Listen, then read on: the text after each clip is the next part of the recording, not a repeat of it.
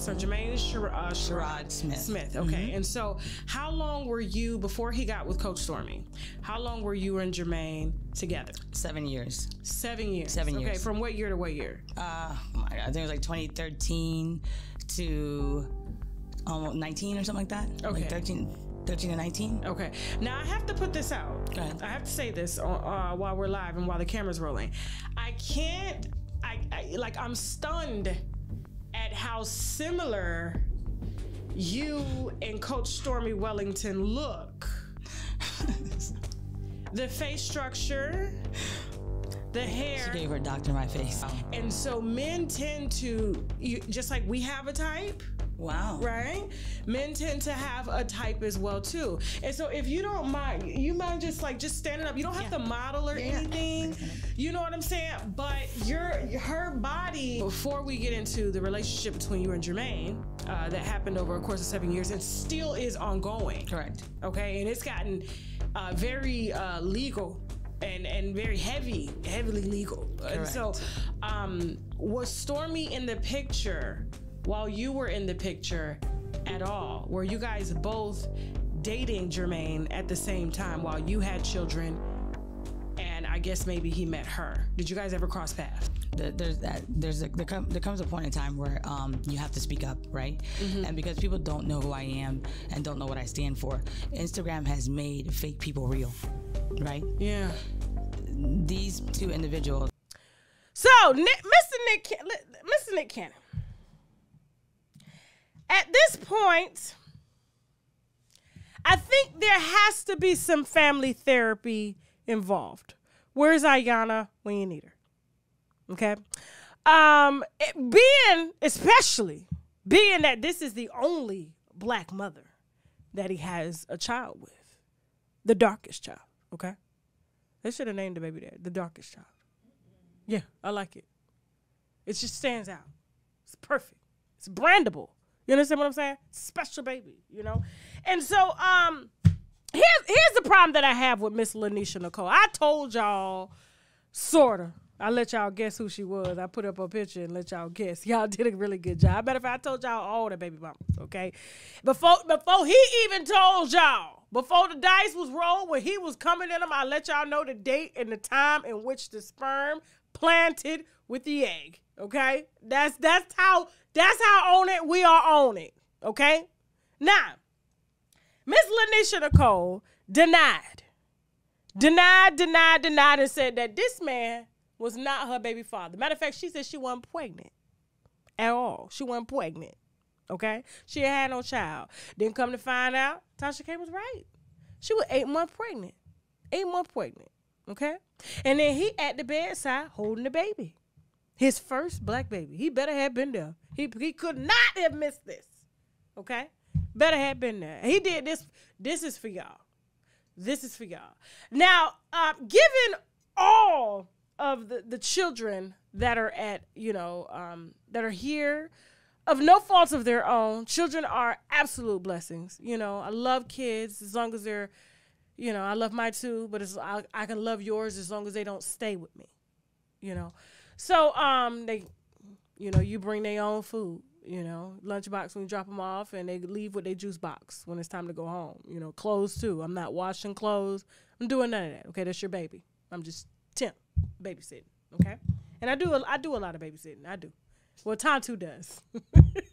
I got a 15-year-old, so she does the babysitting. She like a little change, like a little $20. You know what I'm saying? Who you can find to babysit a 3-year-old for $20? Who? Tantu. That's who. Gotta love a 15-year-old. But when she turns 16 and she start paying for gas money and car insurance and stuff, you have to raise that price. Watch. But she said for now, it's a discounted rate.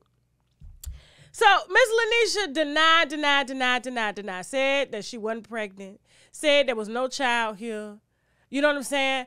Didn't want nothing to do with the shenanigans at all, although she had laid down and decided to be this man's first black baby mama, okay? That is monumental in itself, okay? That is like Obama and Michelle becoming the first black president and first lady of a country, okay? You don't think they received death threats?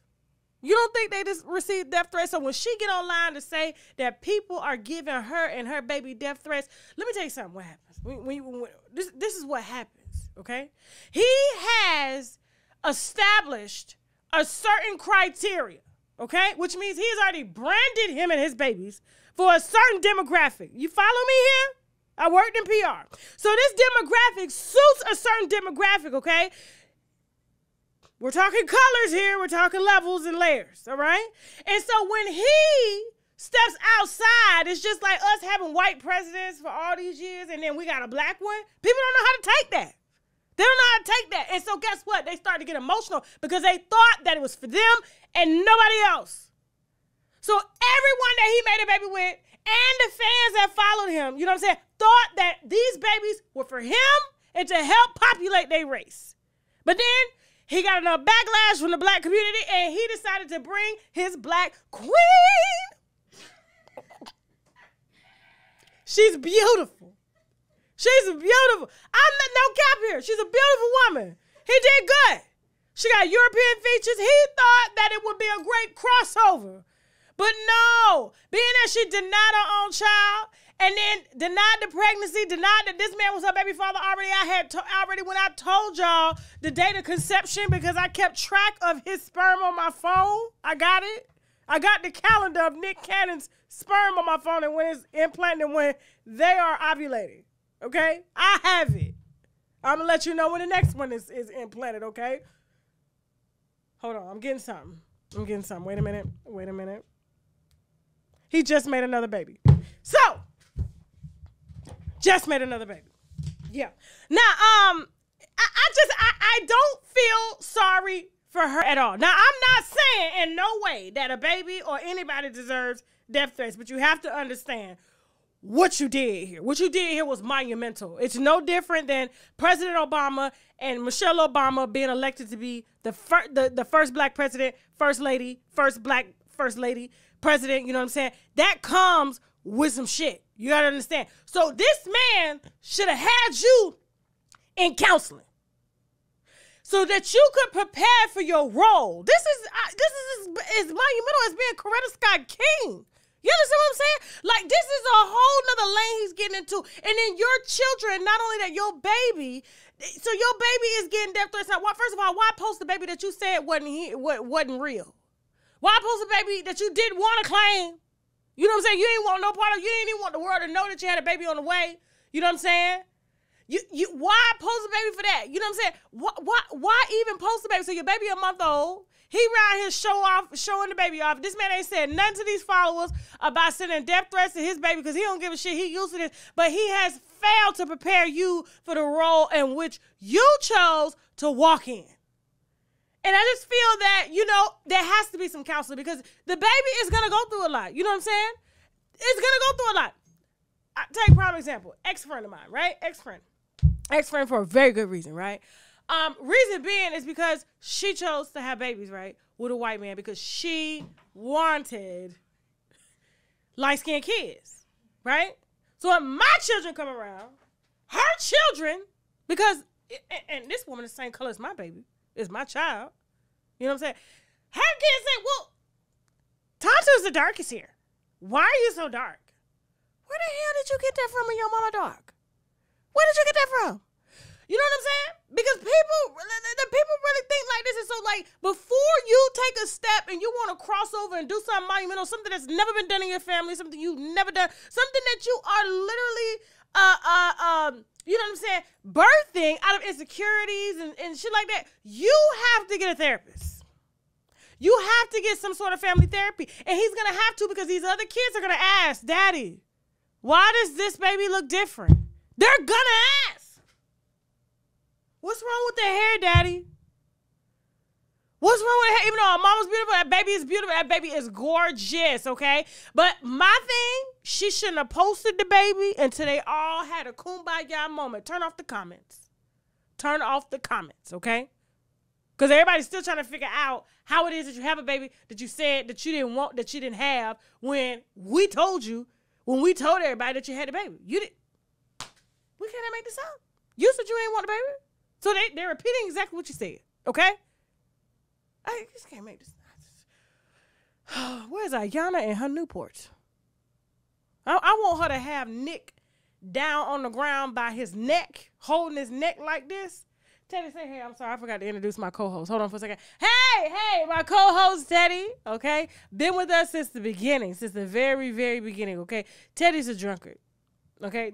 Teddy is a drunkard. So you got to excuse him. He got his $1 million. He got his 1 million plaque and say he's done. He's retired. So he's just here for moral support. Now, back to the situation at hand. I want to see Ayanna with Nick's neck in the dirt. In the dirt. Okay? And I want her to ask him, how many babies? No, let me shut up. Moving on. Listen, before we move on, okay? Who else we got? Mason Diddy. Hold on for a second. Ray J and Princess and threesomes, okay?